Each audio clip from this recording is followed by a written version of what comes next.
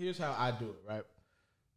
I think every year Memphis has one record that spins off, and that one record that spins off is gonna forever play. Like it's never gonna. 2020, I'm gonna give it to Shiesty Summer. I'm gonna give it to 2021. I'm gonna give it to Big Homie G. I think he got that one right now. Yeah, he got that. 2019, right before COVID, hands down without a shadow of a doubt. Yeah, no Subliminals.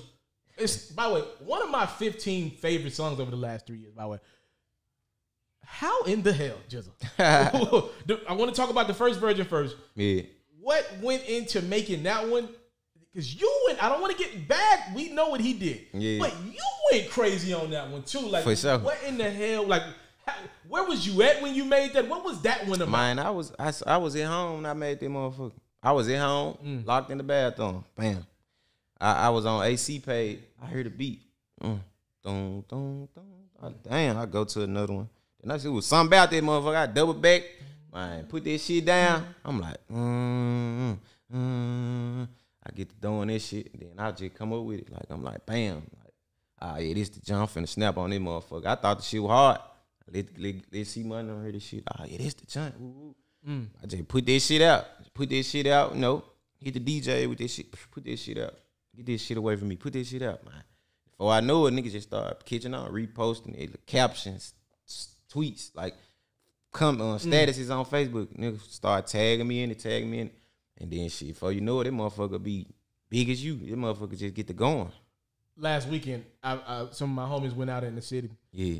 Can't go nowhere without hearing that, right? Can't go nowhere. Can't go. No, there's no. Sure. That one, and then like I said, the Big Homie G one, the Shiesty Summer. I would say you got to throw Finesse 2 times. You got to throw that. Got to throw. Just about to say, you got to throw Finesse. Can't go to a club. And how does that feel to be?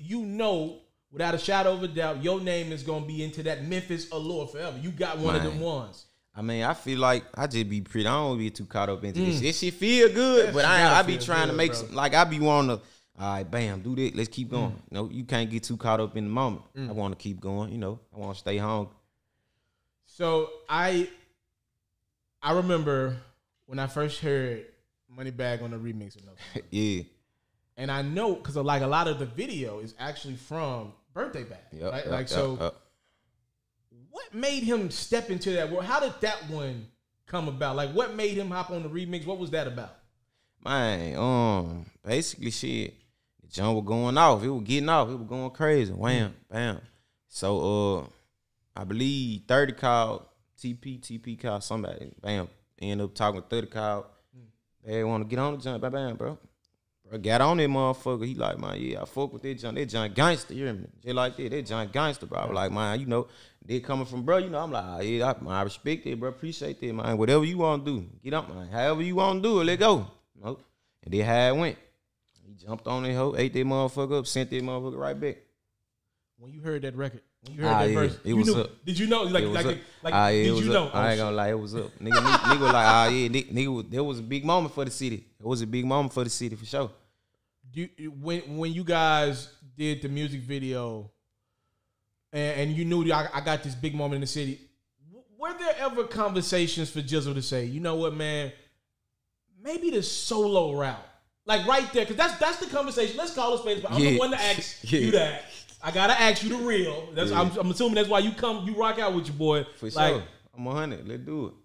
How real were the conversations between Jizzle to say, damn, man, I love my group. Yeah. I love what we got going. Is this my moment to do the solo thing? Man, there was a heavy conversation into it, like you know behind the scene with the guys and shit. But like bro, we always talked about this shit though. Like, man, see money always. Hey, bro, you know it's gonna come to a point, bro. But it's like if you go, I go. If he go, I go. I ain't tripping because you my man for real. Like if you do anything, I'm gonna be there anyway. Like. Okay. It don't matter. So, you know, but as far as the solo shit, yeah, like the nigga really has some opportunities and shit to do some shit. But the nigga, like, come on, man, we putting this shit, I'm putting my all in this shit. Is that the loyalty in Jizzle? Just like you can't, because you could have right then and there. That was the moment. I mean, all of us could have. Like, it ain't no, like all of, like, you know, it just like, bro, money stupid hard. Like, you know what I'm saying? I'm stupid hard. Like, it just, I ain't tripping about this shit because like I know I could, like I said, this shit easy. Like if you got some shit, if you know you can do some shit, it ain't hard to redo some shit. You know, they be like, if what they say, if you made me, go make another me. It's like I can make another me. I can make another me. I can do that because it's me. Catch full new episodes of FERRO's music-based platform every day only on YouTube at It's Mr. TALIAFERRO. You can also find clips, updates, giveaways, and more on Facebook, Instagram, and Twitter, also at It's Mr. TALIAFERRO.